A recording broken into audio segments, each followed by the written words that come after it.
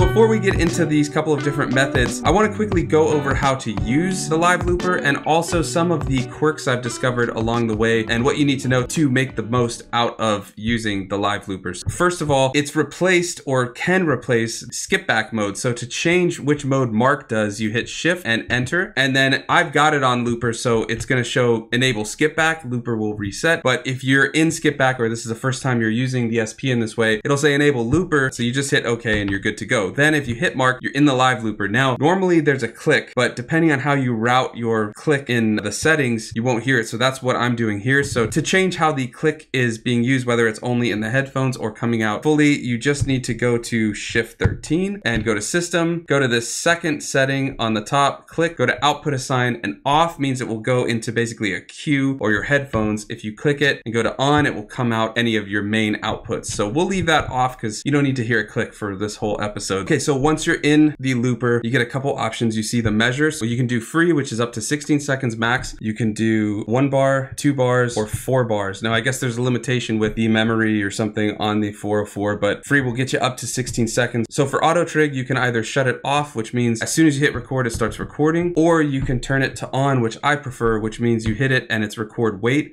similar to the wait mode on sample pads. So I like to do the auto trig so that it's just waiting. As soon as I start hitting something, it will start recording, as you'll see right here. So let's delete that, and all you do is just hit record to stop and delete to delete it, and that will empty everything. If you want to undo a specific overdub, I'll show you how to do that in a second. Okay, so a couple other features that you'll see on the bottom is feedback, which is the duration of your dubs and how long they'll play. So if you put it to 100, it'll just keep playing endlessly, but if you start lowering it, it will slowly fade out. Then if you go to level, that's how loud the recording is going to be when you record it. Now, if you hold shift, you can see a couple other options. The bus that the looper is in, you can switch what bus is going in, but this does not necessarily affect the pads when you're recording because you can have effects on the pads, but that means the final signal of the looper is going into this bus, and you can switch to dry, bus 1, bus 2, or go back to looper. Routing, you can do just like when you're recording external in or mix. We'll keep it on mix right now, and then BPM you can set on either menu. And then if you hold shift still, you can also change the metronome volume, and so you just click and move the enter knob to get that changed. All right, so we've got everything we need there. Let's record something in, and then I'll show you how to undo the most recent overdub. So all we need to do is just go to, we'll just do 1 bar for this. Hit record, so it's on record wait. Now we're gonna start with just a hi-hat, and then we'll start overdubbing, so you can see. Now to overdub, hit resample.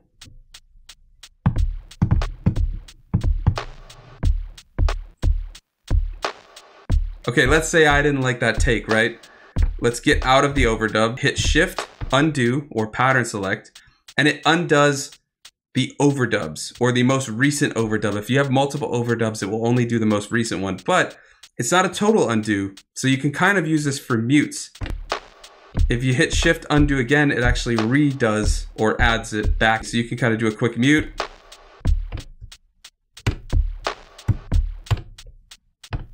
One of the big limitations in this is you can only undo the most recent overdub, but also you can't mute or shut off the different overdubs.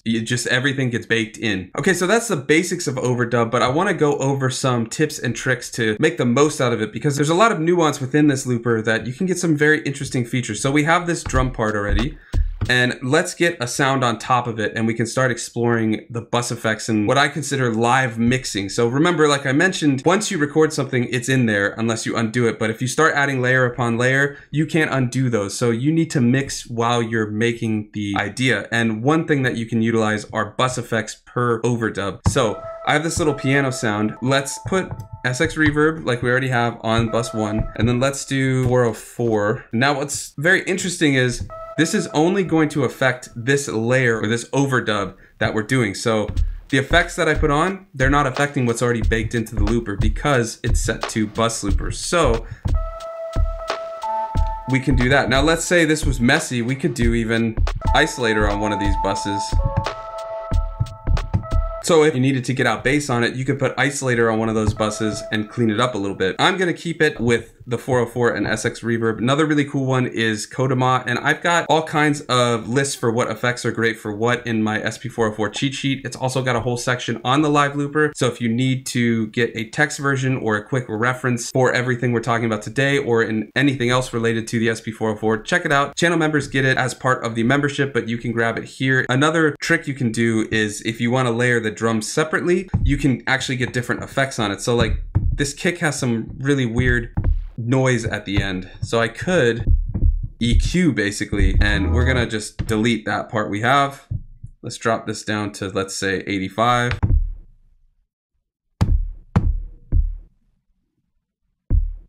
Okay, so now we can take that off, or let's say we can get some low end out of the kick.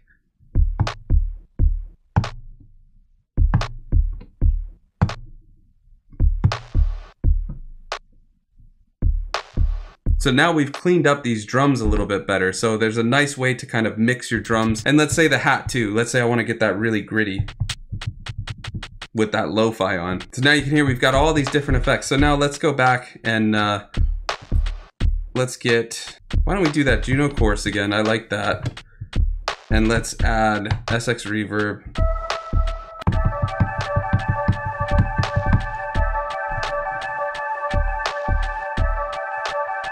There we go. Okay, and then maybe we can get that bass part back in.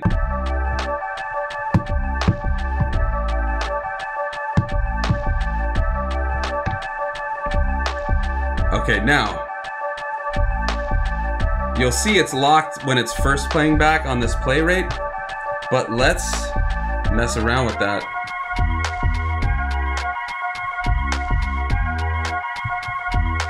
So we can speed it up. Or get that real slowed down vibe. And if we switch looper to, let's say, bus 1, but you can use both effects.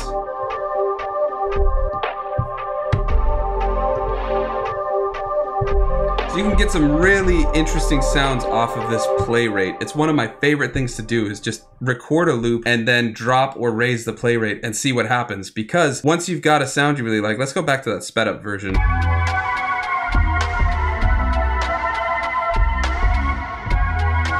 Yeah, I like that one. So if you like that part, just hit copy and it renders out this full loop. And then, so you can loop it, get out of the live looper,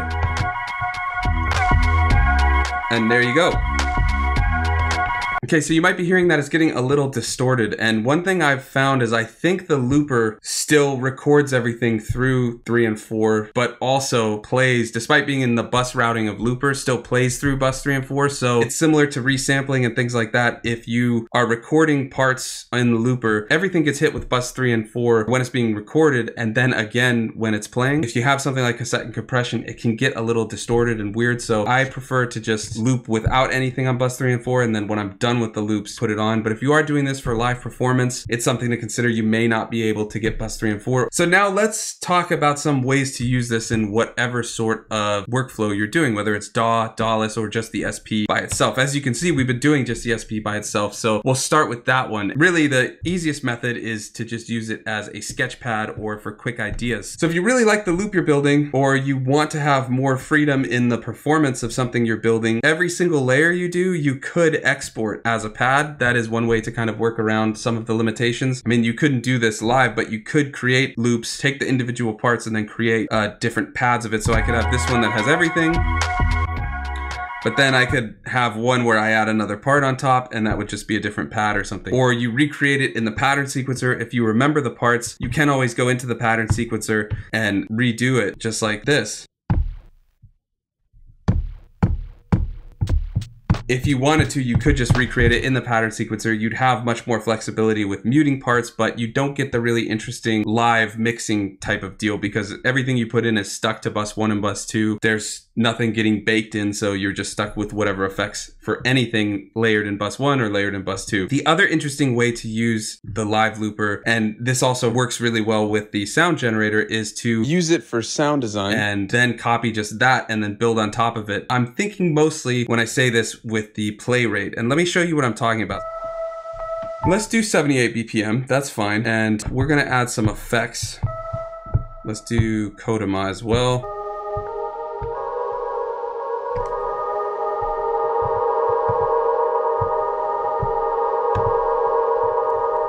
Okay, so we've got a sound. Let's try doing some play rate adjustment. I'm gonna just get it set to 60 BPM or thereabouts. I'm gonna copy that part in. Let's put that right there. Okay, so now we have that part put in.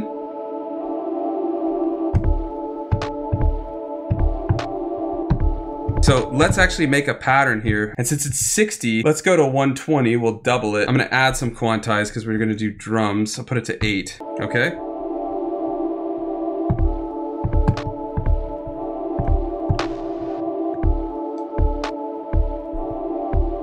Okay, now hit remain to go to TR rec mode. Now let's add a little bit of a shuffle, okay? And then we're gonna hit record because I wanna go to this hi-hat. And I wanna do some sub-steps.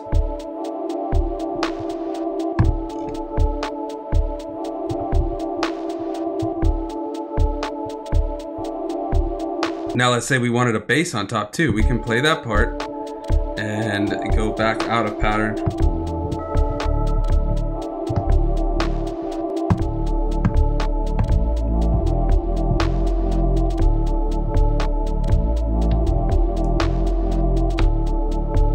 All right, now we've got the part.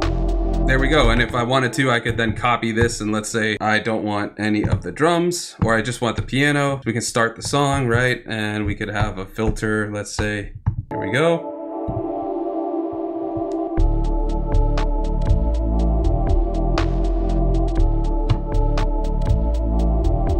So it's a really powerful tool for starting an idea, but also sound design, because you can use that play rate to really change things around. I had a really simple idea, but by using that play rate, I got it to sound really ethereal and haunting. So I was able to get this kind of, I never make trap, but it seemed like it was calling for trap. So that's what we did. Okay, so as a live performance tool, this thing works really well. You can do it a few different ways. You can use it on top of stuff, or you can build a loop. So let's go back to that loop we were building earlier and expand on it. Okay, so now we've got the genesis of a track, right? Then maybe we want the bass in there. And so we have to kind of have your structure kind of thought of in advance if you do want to do mutes and things like that. So what we could do is, now that we have that, we could start the idea maybe with the drums undone and have our little ambient bit. And then now we could do some dropouts. But then when we want to start putting in the bass, we won't be able to do that because of the overdub limitation. But let's start getting some of that in.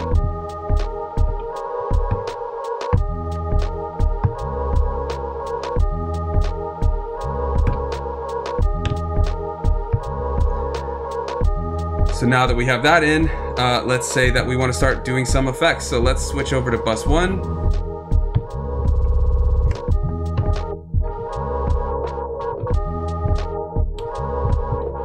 Finally, the last thing I want to talk about is using it to turn your DAW into a hardware looper. So we're going to move the camera around. Okay, so the last workflow I want to talk about today is using your DAW, or really any setup you have, whether Dawless or DAW, anything like that, as basically the ultimate partner to the SP404 for live looping. So I have my DAW with a couple of different patches I've loaded up. I've got Repro, and I think I have a Diva synth as well. But basically what I want to show is if you're connected via USB-C, this works really easily because all you have to do is just have the one cable going in. I have a full video, you can check it out up on the top right corner, to make the most of USB-C when you're using the SP404 with a computer. So it's basically acting as an audio interface, so I can send synth sounds, any soft synth, any drum, any sample I have in the DAW into my SP,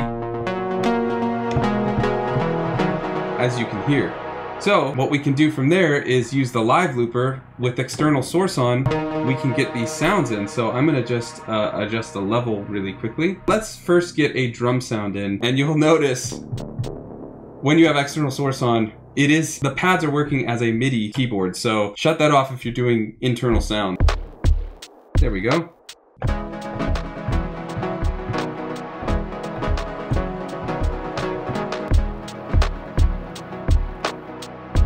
Okay, let's get a different sound on.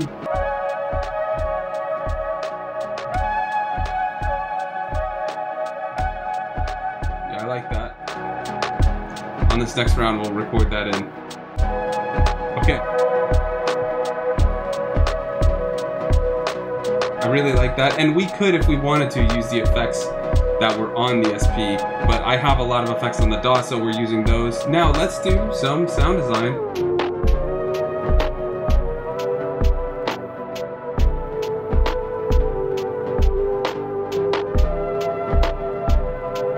Like that. So now if I wanted to, I can just play this and I can get some bass. We could go.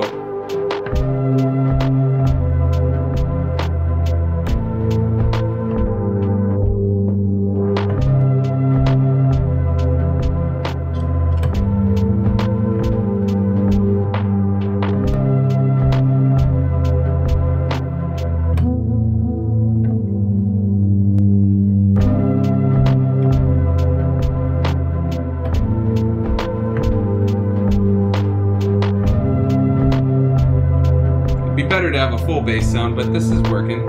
So there you go. There's some interesting ways that you can use your DAW as basically the ultimate sample for your SP404. I appreciate you hanging out. If you want to get some sample packs, all of the beats we make on the channel, samples from all of those beats, head to the channel members. You also get all of the quick start and cheat sheet guides, including the SP404 one, as part of any tier of the membership. It is the best way to help support the channel. And that is the SP404 live looper. How have you been finding it? Do you use it much? Do you find it's overhyped? Maybe? I don't know. I really like it. One thing I would really like to see though is, if it's possible, even just 2 to 4 mute groups that you could create, kind of like I think it's the RC505 from Roland, where you can turn on and off some of the overdubs, because right now you're very limited with that only undo and redo the last overdub. So that's what I would love to see. Who knows, maybe that's in a 5.0 update or future 4 point something update. Let us know in the comments though how you're getting along with the live looper. But one of the most underrated features of this update, I think, is the sound generator. And we talked about it a little bit in this video, but if you want to make the most of it and turn it into a polyphonic synthesizer that's got LFOs, filters, all that kind of stuff, check out this video next. Thanks for watching, and I'll see you next time.